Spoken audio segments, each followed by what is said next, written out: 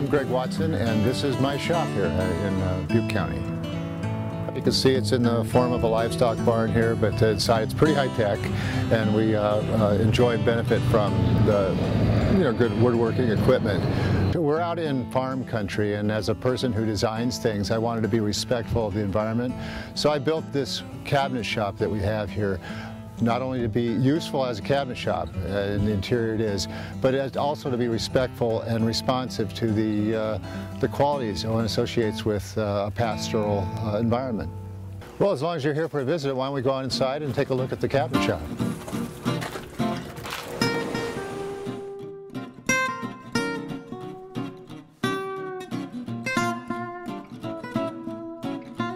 Well, we just come in through the side door of the cabinet shop here at G. Watson Designs. This is the bench area where fellows work at the bench. We have a sort of a amalgam. It's a classic bench shop where people actually know how to sharpen chisels and use hand planes in addition to the millwork machinery you have. But you see here these great bench setups that guys can work on.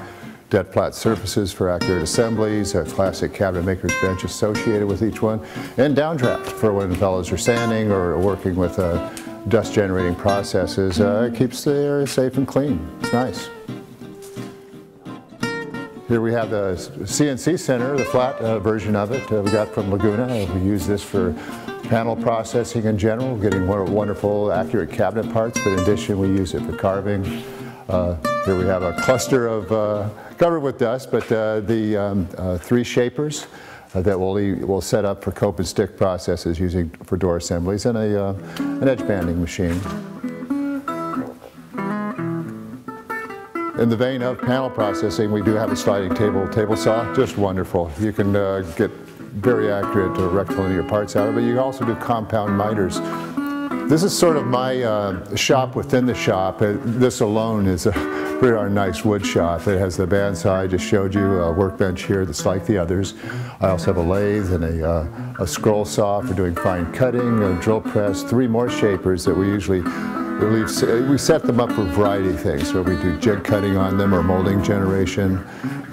Working on a little rustic bench for a mudroom here. Got this wonderful table saw.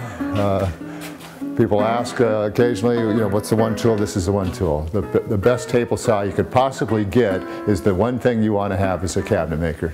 Better than anything else, you can do so much with it. Here we have the shaper setup.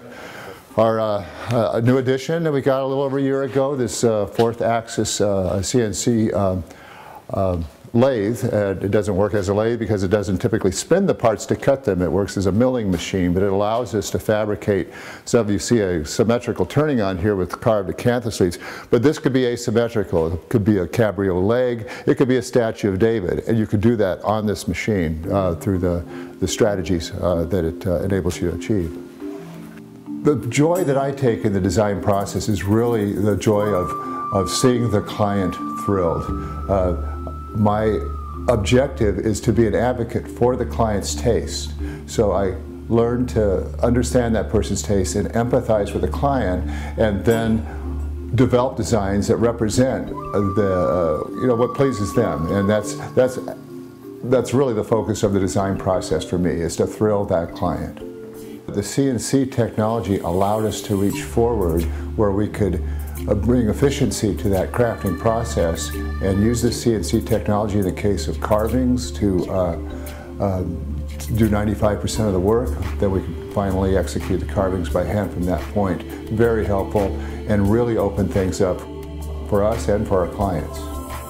Okay, what we've done here is chucked this up into the 4th axis machine. I've developed a method where I use a spindle center off of a regular lathe and put that in the chuck. That way, once this is turned on this machine with all its carved details and whatnot, I can take the piece and go directly to the lathe and be working from the same centers. And that way I can do refined details into the piece that are only possible to do with turning chisels. The router on this uses a router, and so it's a radius tip. And so one thing that's limited without doing a bunch of different setups is having sharp edge details, fillets and whatnot. So this is a method I've developed, and what I've learned about these machines is that they are not automated in the sense that they just do it all for you. You use them the way you would use any other machine tool. which is to say you direct them, you program them, you tool them up to achieve what you want. Okay, the code's nearing, it's inspecting its code to make sure it all works. It's approaching 100%. At 100%, the spindle fires up, and we'll see how well I programmed it.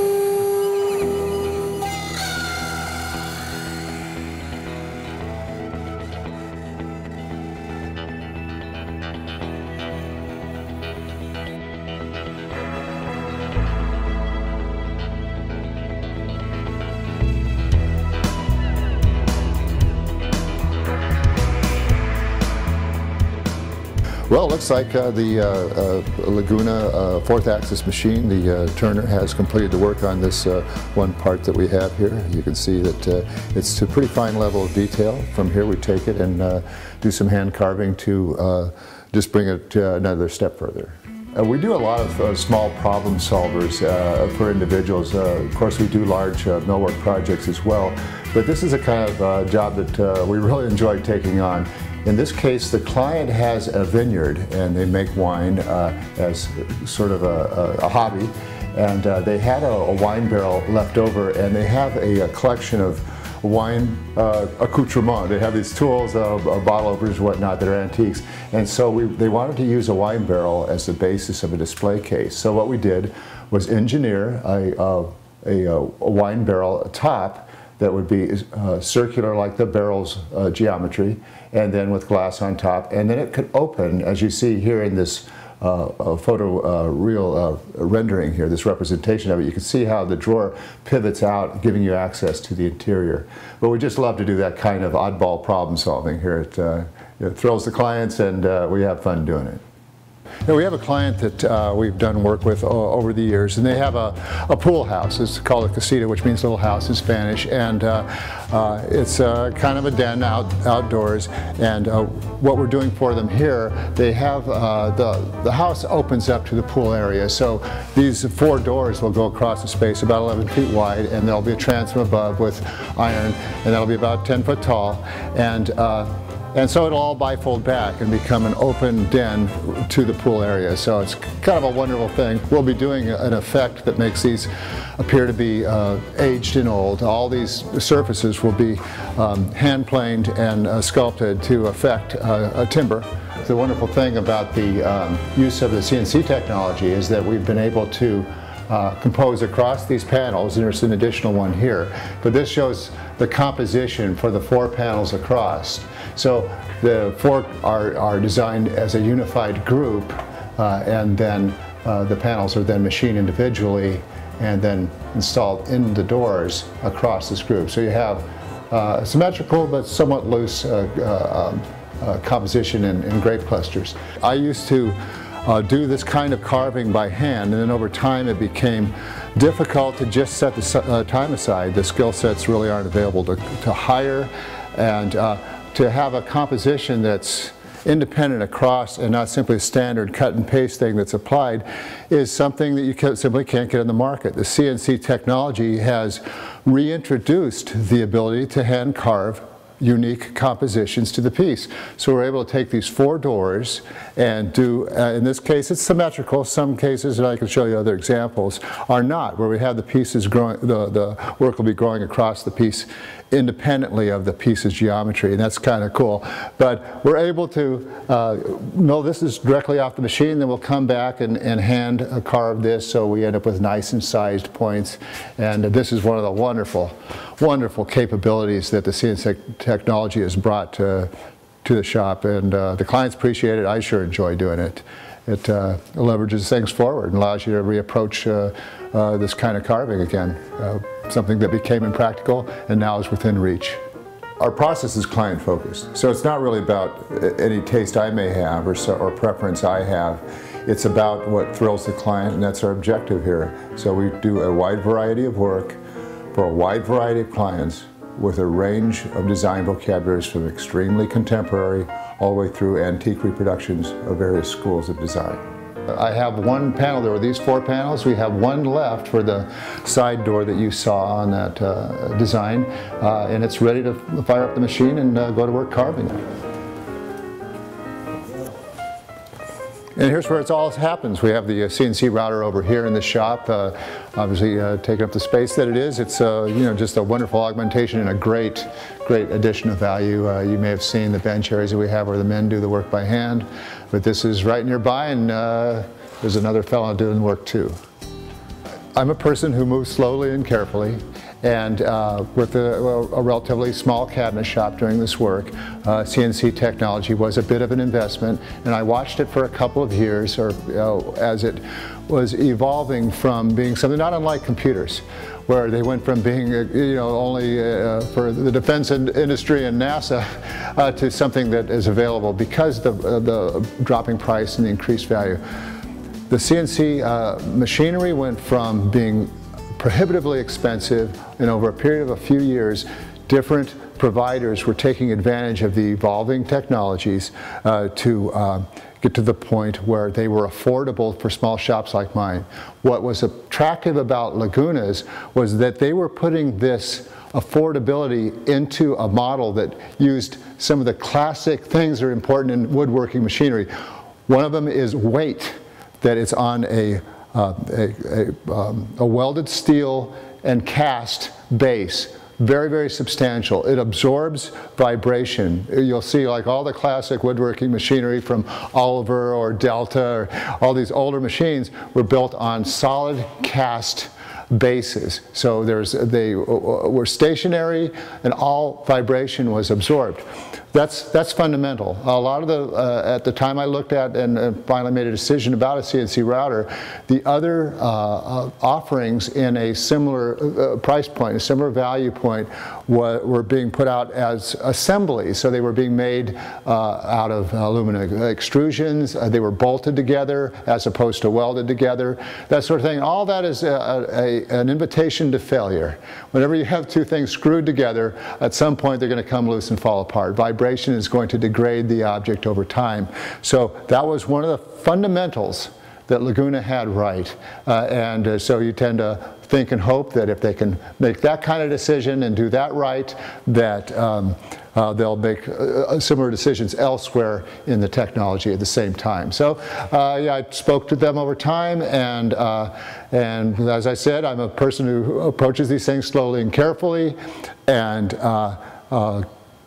through a kind of a courtship and exposure to it, came to a level of confidence that Laguna was the choice, and I haven't been disappointed. They were the choice, and I'm glad to speak well of them at this point. Here we're just using the mechanical hold downs. This panel will take about 2.5 hours to run, and so we're able to hold it down that way as opposed to running the vacuum pump, and that's the reasoning here. We are turning on the controller. Here we have the software loaded up to be able to run this carved panel. Despite what it says, the software always thinks when you start it up that it has the number 1 tool in it. So what you have to do, this is actually the number 8 tool, which will be our roughing cutter.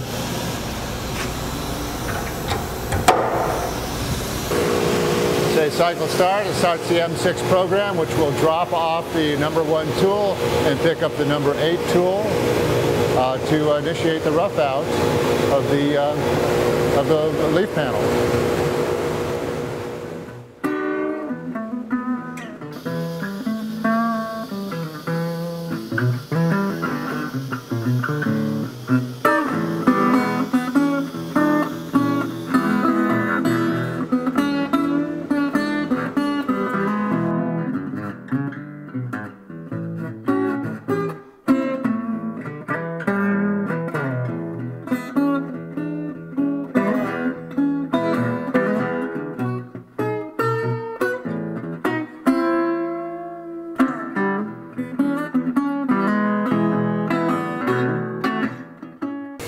Where things get exciting, because you can see we had the roughing pass that brought the core shape out very efficiently, because you're using large cuts with large step overs. You see, it was a very rough result. But now we're doing a finish pass using a 16th-inch radius ball nose cut cutter. It's tapered so it's still strong, but it's doing this at 15% step over. So you're thinking about 1/64th of an inch step overs as it goes this, leaving a completely smooth surface, almost sanded.